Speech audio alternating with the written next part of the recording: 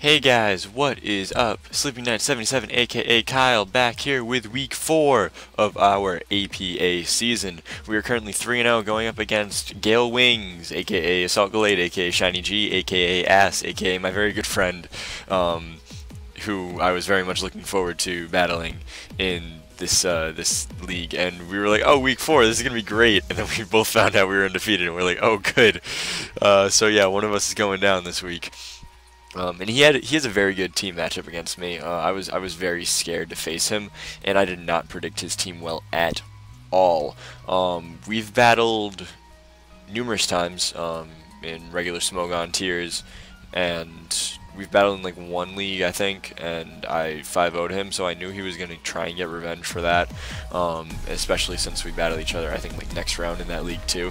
So I knew he was going to try and get revenge from that, and that he was just going to try and beat me because he's my good friend, and I was expecting a good battle from him regardless either way. But like I said, he does have a very good team matchup against me, and I did not predict his team well. I predicted Mega Medicham over Palkia. I predicted Escavalier over Regirock. I did predict the Honchkrow correctly.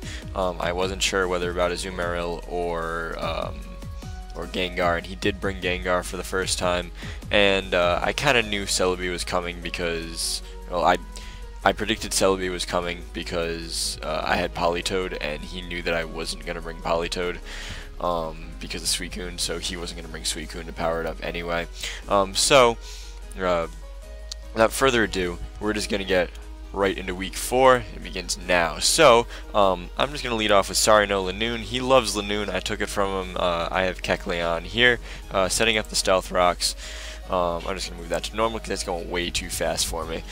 He has the Piloswine here, and he makes a very good prediction on my Thundurus switch using Ice Will Crash and killing my Thundurus. So yeah, I'm already down big. I make a good prediction into the Celebi, use the knockoff, and I send in Skuntank here. It still does like 37%, which is insane. But I knew he wasn't going to stay in here, so I go for the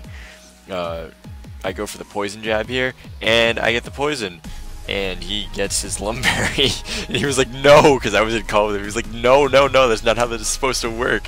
And I wasn't predicting Rock Polish, because I wasn't predicting to bring this thing, so I just kind of sucker punched, and he Rock Polished up, and I'm like, oh, well, that's not good. He Earthquaked, I poison jabbed again, and I get the poison again. So I was like, oh, good, he's slowly taking damage. And then I use Sucker Punch again just before I die, and he rests on me, and I'm like, why? Just why? So now I need to try and just whittle this thing down, whittle this thing down, whittle this thing down. I use Shadow Claw, hoping for a crit. Doesn't get it. So I use Shadow Claw again, hoping for a crit.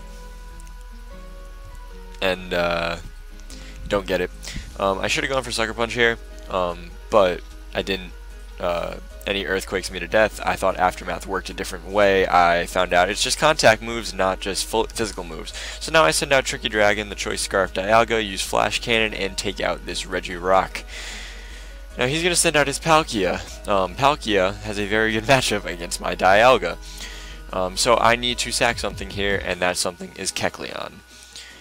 So I'm just going to go right into Hoopa here, and I make a bad play and I switch out into Machamp, and he's just going to Spatial Rend me twice to death. I don't have any priority on this Machamp, so I don't really know why I switched it in. So I need to send out Hoopa again. Shadow Ball, 2 Shadow Balls do kill this thing, and Spatial Rend does not kill me. So I really don't know why I sacked Machamp there. It was a bad play on my part. So now he's going to send in Al Capone, and I'm going to predict him to go for either Pursuit or something, and I'm going to go for the Shadow Ball, and he superpowers me. And I should have predicted the Sucker Punch there, and I should have switched out into Dialga. Oh well, Sucker Punch isn't going to take me out. It is going to do a lot of damage, though, but I have to lock myself into Flash Cannon. Flash Cannon has a 25% chance to kill this Gengar, as we calced afterwards, and it lives on 3%. And the Shadow Ball ends up taking me out. So, Yeah. It's unfortunate. We lose 3-0 to GaleWings, but all in all, it was a very good battle. I made a few misplays that cost me in the end. As you can tell, that Machamp one really did cost me. I still don't know why I made that play. I was honestly predicting something else, but all in all, it was a very good game to GaleWings. His stuff will be in the description down below. Leave a comment down below too about how much I suck this battle, because yeah, I made a few bad misplays this battle. Then, like I said, that ended up costing me in the end. It cost me my undefeated record so far. But next week we do have a bye week, so there will be no APA video next Saturday. The following week, I forget who we play. I think we play the Addlestone Ampharos. If I'm wrong, then no, I play the Talonflames next. I play Vegeta next. In 2 weeks, we will go up against the Talonflames and Stacks Goku Vegeta. I don't know what he wants to be called, honestly. 2 weeks, we'll have that. Until next time, guys, leave a comment down below, leave a like, and go check out my buddy GaleWings. Until next time, peace.